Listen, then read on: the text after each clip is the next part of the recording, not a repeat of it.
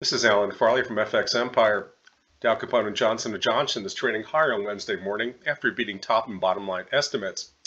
Looking back, the stock topped out just above 150 in February 2020 and plunged during the pandemic decline. It very quickly returned to the prior high, but that was the basically the high for the rest of 2020 right here in April. Waddled sideways, failing a breakout attempt here in September, failing another one in October, finally coming back up right at the end of the year and the start of January, breaking out and heading up into the 170s. Now, this marks the high just in about late January, the high so far in 2021.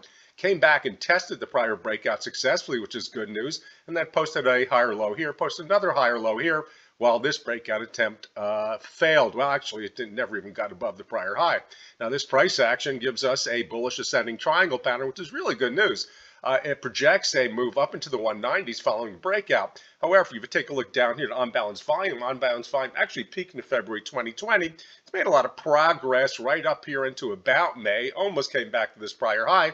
And as you can see, we have this distribution wave right in here. Probably had a lot to do with the CDC banging on J&J for side effects and the effectiveness of the Janssen vaccine when it comes to the Delta variant and all that stuff.